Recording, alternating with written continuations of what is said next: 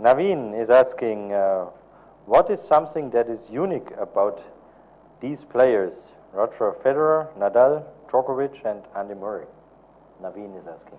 Well, Naveen, they are the best 4 players in the world right now, and already for a number of years. I call Roger Federer the legend, the most successful tennis player of all time. I call Rafael Nadal the best player on clay of all time, even though he's won Wimbledon or the US Open, but I think his forte is clay. Novak Djokovic is the current #1, and if he stays healthy and if he has inspiration, he'll be very, very successful. He already has 6 Grand Slam wins, and I'm sure many more to come.